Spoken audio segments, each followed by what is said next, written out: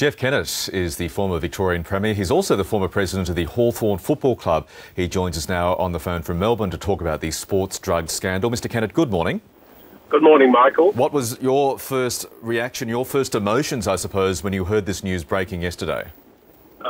Extreme disappointment, but in one sense, not surprised. If I could just keep my comments to the AFL, which I know better than the other codes, although my comments might easily apply to them. The AFL, we all need now to take a deep breath and just reconsider where we're at. The AFL drug code is unenforceable. It's obviously abused and evaded and misused.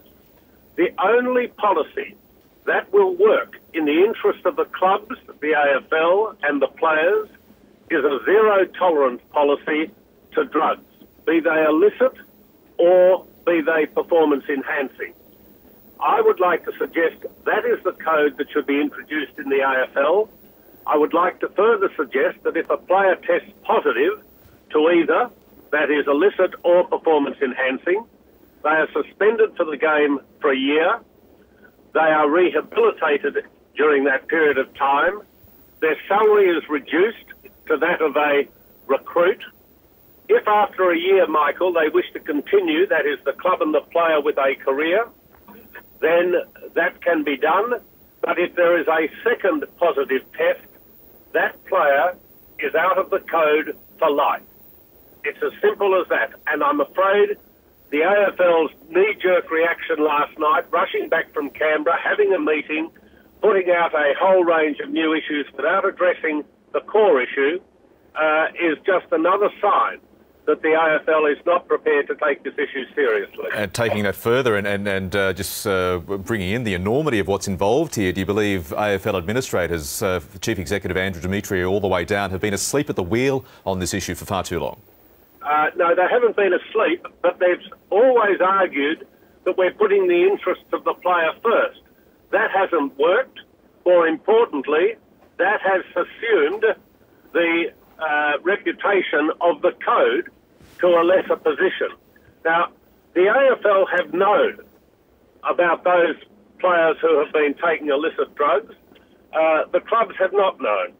The AFL have, according to a report yesterday, been encouraging doctors to tell coaches that a player is unfit to play when in fact that player is undergoing rehabilitation. So doctors are being told to tell an untruth or to mislead coaches. That is not the environment for a responsible person to be involved in. So the AFL, no, they haven't been sleeping at the wheel, but they've got their priorities totally wrong. What they need to do now is not argue that their first priority is a player. Their first priority is the code and then the welfare of the players. And what I'm suggesting now, zero tolerance, is fair on the clubs and it's fair on the players. Everyone knows the rules, and if you break those rules, then you've got severe penalties to deal with. As somebody obviously deeply passionate about the game, we have this huge question mark obviously hanging over the Essendon Football Club. Do you, Jeff Kennett, in your bones fear that we could see more players and more teams implicated as this crisis unfolds? Michael, I think that's a real possibility. It's no longer about Essendon. I hope that Essendon proves, or the testing of what they've taken, the substance, proves that they're in the clear. Certainly a lot of the practices at Essendon need to be questioned. Why a player would allow anyone to inject them with a substance, I have no idea. But those practices should be tested. But I fear, you're right, there will be more disclosures. What I'm suggesting is we ought to have those disclosures quickly. We ought to put a new set of rules into place that are simple and effective, and then move on with the game. Something as well that is tearing at the heart of every sports fan, not just AFL fans this morning, Jeff Kennett, is the suggestion that match fixing could be widespread in Australia. We've seen this enormous rise in the number of sports betting sites, online sites over the years. How much of a problem are they, and how much bad influence do you believe they are having over sports fans and sports codes generally? Michael, we've been given this report yesterday, but it doesn't it doesn't identify any specific case. It's generalisations. And look, they may have information there. I don't know.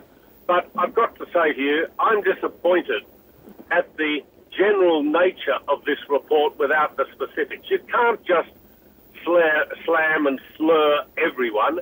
You've got to be specific. And I hope they will produce the specifics very quickly.